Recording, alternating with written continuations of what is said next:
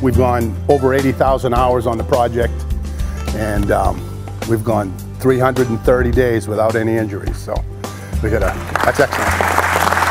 Spirits were high just before Labor Day 2015 when Cianbro organized a safety celebration at the Sarah Mildred Long Bridge replacement job site alongside the Piscataqua River. Construction on the new bridge, which will replace the current 75-year-old span that links Portsmouth, New Hampshire and Kittery, Maine, was now safely underway after more than 2 years of CMGC planning and a mobilization that began in November of 2014. Company leaders were quick to point out the well-executed launch.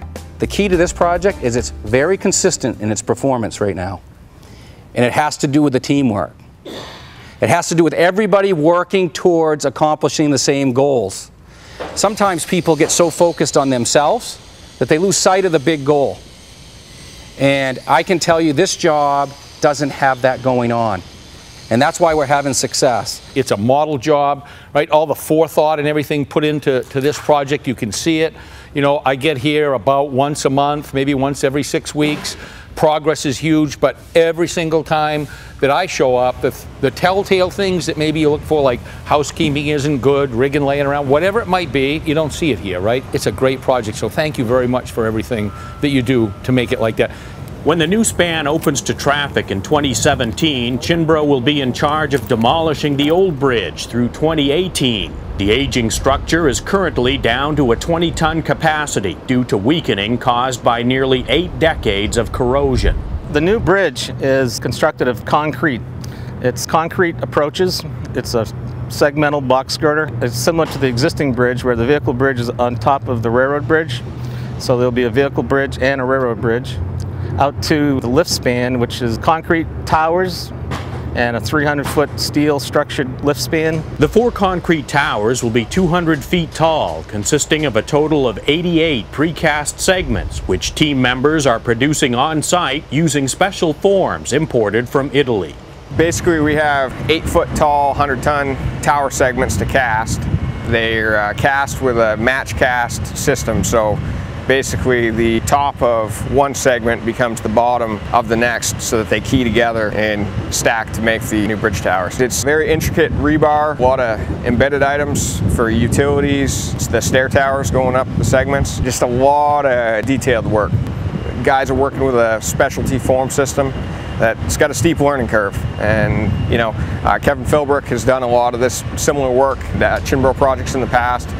You know, the crew's getting up to speed, and we're optimizing our plan, and things are looking up every day. Another key aspect of the job is a piece of equipment that Cianbro developed at the company's recent Little Bay Bridge project in New Hampshire. The use of Cianbro's modularized trestle gives the construction team solid access to the site of the new bridge, out in the middle of the swift currents of the Piscataqua River, just as the structure did at Little Bay. The toughest part of this whole project is getting safe access built in the river. The current here is one of the swiftest rivers in North America, and the deep foundations. Once we get out of the water, get all the drill shafts in and our piers above the water level, we'll be able to control our destiny a lot better.